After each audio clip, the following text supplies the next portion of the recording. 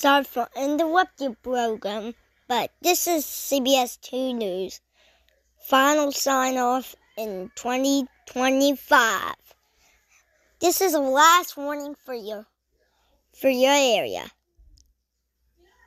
Now I speak directly to you.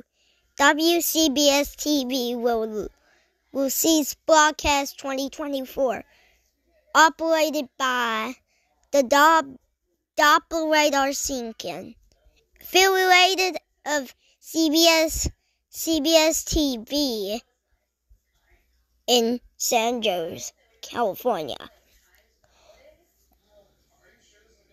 And you're watching 11 p.m. news. Maybe not. The time is 6. So you're watching this. WCBS TV will in Chicago. Your area is in Chicago, Chicago, and New York too. So watch this closely.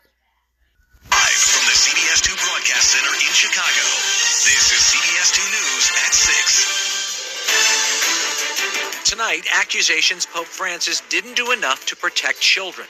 And for the first time, we're hearing from the head of the Chicago Archdiocese about a weekend bombshell. Do you believe the Pope should step down as he's been asked to do? Solving Chicago's violence problem. This is a safe place to be in. One teenager at a time. And a sweltering start to the week. Many asking, when will relief hit?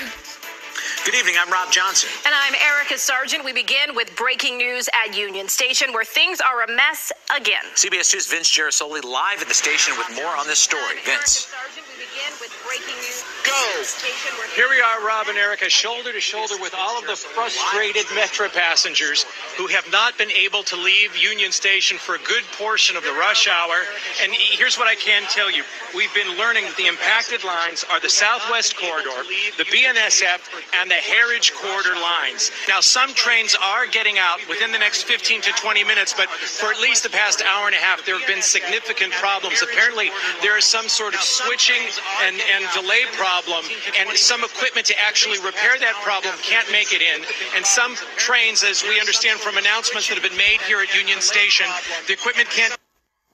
We love talking to the guy. He's just a big part of what we're doing this program. What he does is infectious. The quality of his bats, the way he goes about his business, he's just an unbelievable pro.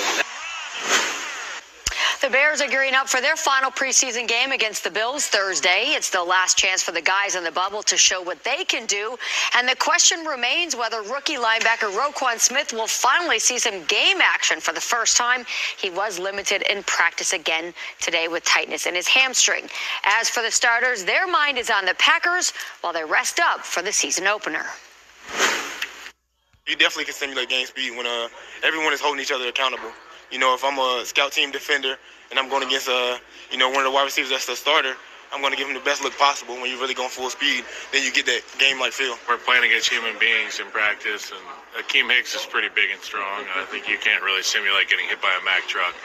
So, yeah, I know I'm going to be prepared. We'll all be ready to go. The plan is always to go out there and execute, to hit the ground running. It's not, dip your toe in the water or anything like that. So, that's on us to, get prepared, get in our, books, and just get out there and start fast. Also, Odell Beckham Jr. signed a 5-year contract extension with the Giants, $65 million guaranteed, making him the highest-paid wide receiver in the NFL. And they'll then. So, shocker. Major big upset. Thanks. That's our news at 6. Thanks for joining us. I'm Rob Johnson. And I'm Erica Sargent for Ed and Megan. Have a great night. We'll see you again at 10. Until then, stay up to date. Follow us on social media or log on to CBSChicago.com.